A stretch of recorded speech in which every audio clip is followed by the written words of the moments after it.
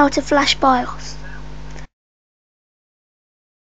In this video I'll show you how to flash the BIOS on an Acer Aspire One laptop.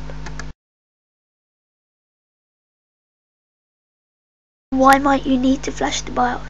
Had the black screen of death or deleting the BIOS?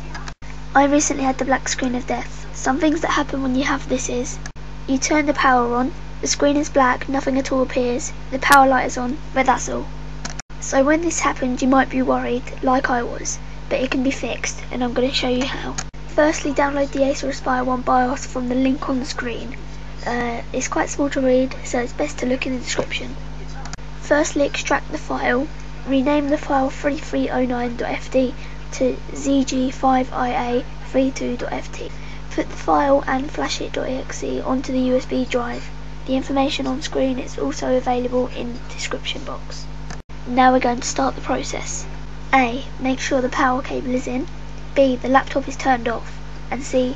Plug in the USB stick. Press and hold down the FN and escape keys together. Then press the power button whilst holding the buttons. Release the power button and continue holding FN and escape for about 5 seconds. Release the buttons and the power light will start to blink. Let the laptop run and do not press anything. This can take up to 7 minutes. When it's done, the laptop will restart on its own. When it turns back on, the screen should be working. This saved my laptop, so I hope it saves yours. If this doesn't work, try the steps again. The steps are listed in the description box. If this doesn't work after 3 or 4 attempts, contact Acer technical support.